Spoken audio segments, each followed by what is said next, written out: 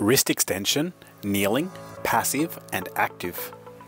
Wrist strength and mobility are critical for both gymnastics and weightlifting movements.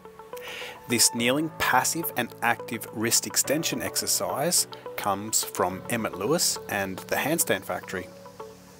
Start in a kneeling position on the floor. With the fingers and thumbs pressed together, place the hands flat on the floor with the fingers pointing towards you. The further forward you place the hands, the deeper the passive stretch potential. Lock the elbows by twisting the hands into the floor towards the pinky fingers. This will externally rotate the shoulders and turn the elbow pits forward.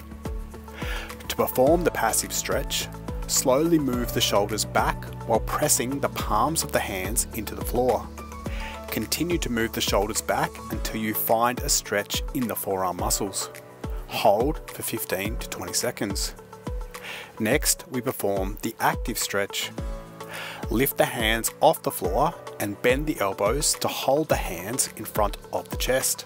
Actively contract the wrist extensor muscles and pull the wrists into as much extension as possible. Hold for 15 to 20 seconds. I would typically perform 3 to 4 rounds of both the passive and active wrist extension stretch.